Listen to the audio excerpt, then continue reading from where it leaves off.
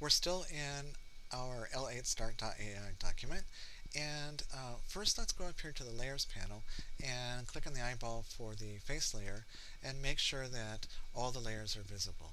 Okay, now what we're going to do is we're going to copy some content from another Illustrator file and paste it into this one. So let's go into the File menu to open, and we'll go in the Lesson 8 folder and choose Details.ai and click Open. Go into the View menu and choose Fit All in Window. Okay, we see there's just one artboard in this document. Let's go up to the Layers panel, and we see there are 4 layers in the Layers panel. Looks very well organized. We'll click on the twirly for each layer, and we'll see that each layer has contents just as if they were folders. Okay, and every layer is visible, and no layers are locked, so that means we can select everything. Let's go into the Select menu and choose Select All, or use the shortcut Command A or Control A, and now we have everything selected on that artboard, and we're going to go into the Edit menu to copy. Okay, and we'll go back to our previous document, and before we paste into this document, we want to go to the Layers panel and go to the Layers panel menu, click on the Layers panel menu button up here, and we want to make sure that Paste Remembers Layers is checked. So if yours is not, make sure it is.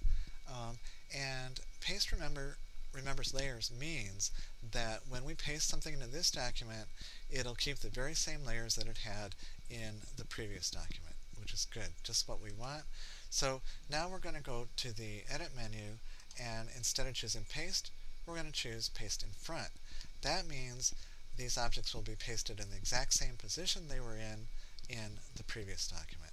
So we'll choose Paste in Front, and there we go. We've got that content in this document now. And I'm going to go up to the Layers panel and close the face layer. Okay, we can see that those 4 layers from the other document have been added to this Layers panel. Good. And they are above the 2 layers, as usual, above the 2 layers that were already in this Layers panel. Okay, so let's go into the Select menu to deselect. And what we're going to do now is we're going to change the stacking order of layers in this document. And so first we're going to move the frame layer, so we'll click on the frame layer, and we're going to move it up above the highlight layer.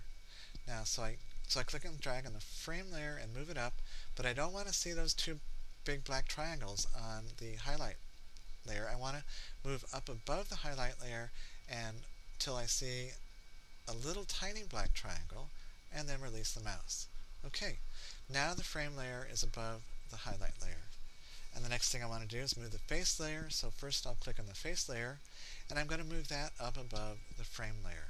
So click and drag, and I want to make sure I don't drop it into the frame layer, but I want to drop it off above the frame layer. And there we go.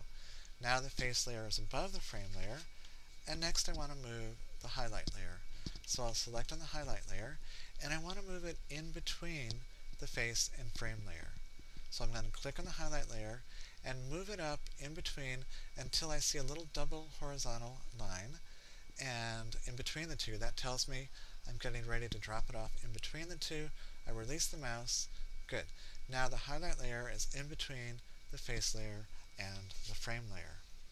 And I'm going to go up and click on the twirly on the face layer and look at the contents. And next what I'd like to do is move the hands and brand layer up there. So I'm going to click on the hands layer and hold down the Shift key in order to select the brand layer and the hands layer at the same time. And I want to move them both up above the path layer inside the face layer, in between numbers and path. So I'm going to click on the hands layer and move it up between the 2 until I see that double horizontal line in between numbers and path, and I release the mouse, and good. Now I've got the hands and brand layers in between the numbers layer and the path layer.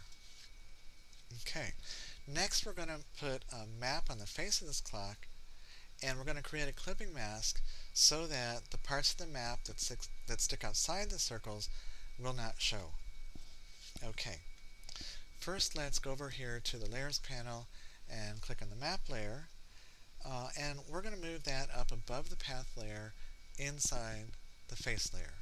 So I'll click on the map layer, drag it up above the path layer inside the face layer, wait until I see that double horizontal line, and then release the mouse. Okay, now we've got the map layer above the path layer inside the face layer, and let's go ahead and click on the target on the path layer. So on the path layer here, we click on that little circle on the path layer, and now we see that the circle has become two concentric circles, and there's also a selected item icon on the path layer. And if we look on the artboard, we see that an object has been selected on the artboard. Now, what we'd like to do is use the shape of the path to make a clipping mask.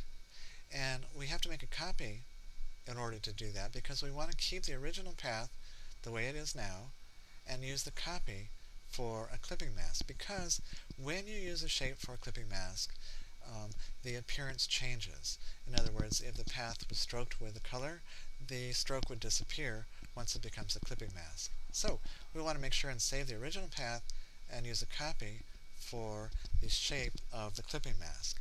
And so what we're going to do is we're going to make a copy by holding down the Option key or the Alt key, which tells Illustrator we want to make a copy. And then we're going to click on that selected item icon, that little tiny square that's on the path layer. We'll hold down the Option key or Alt key, click on that little tiny square, and move it up on top of the map layer. Okay, the original is still where it is, but if I click on the twirly on the map layer, I see that a copy of the path has been added above the other contents of the map layer. So good. We've got a copy of that shape, and what we're going to do is, first of all, close the map layer. So click on the little twirly, hide the contents of the map layer. Make sure the map layer is still selected, and we're going to use the Layers panel in order to make a clipping mask. So if we go down here to the bottom of the Layers panel, we see that the first button here is the Make or Release Clipping Mask. So we'll click on the Make Clipping Mask button at the bottom of the Layers panel, and come back over here and look on our artboard, and we see, sure enough, the shape of the path has made a clipping mask and hidden the map that's outside the shape of the circle. So we can go into the Select menu to deselect, and there's our clock.